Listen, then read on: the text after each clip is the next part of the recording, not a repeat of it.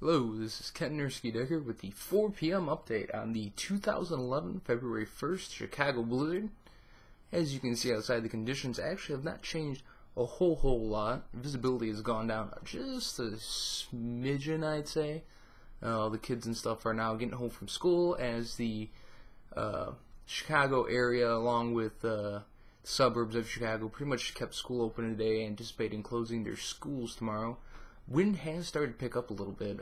It's getting up there now. I'd say it's gusting to about 30 miles an hour, so it's actually getting pretty darn windy. Traffic outside is starting to actually slow down.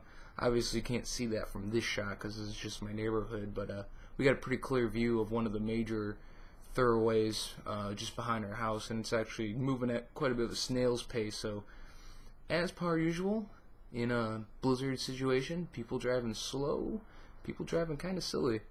So yeah, be hitting you guys up again in about 1 hour. This is Ken Decker. Peace out.